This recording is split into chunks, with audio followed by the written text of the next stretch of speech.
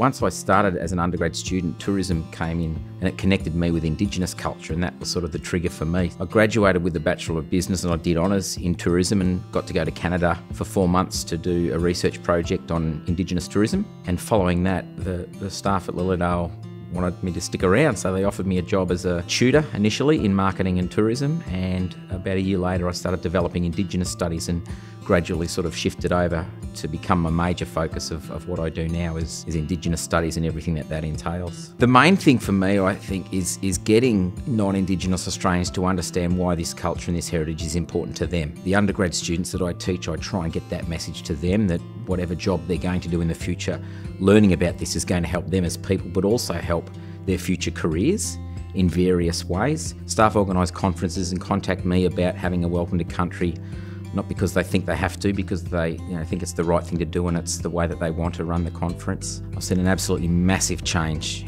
in embracing and engaging with Indigenous culture. We've become a very inclusive university here at Swinburne in my time here, and it's really heartwarming. It was something my mum was really passionate about, was teaching people about Aboriginal culture and getting Aboriginal and non-Aboriginal people to come together. Make this world an easier place for my boys to grow up in than the one I did, and it certainly was an easier world to grow up in as an Aboriginal person than the one my mum grew up in. We're all committed to sort of making the world a better place. I think that's why we're all here as educators. Swinburne's a great place to do that.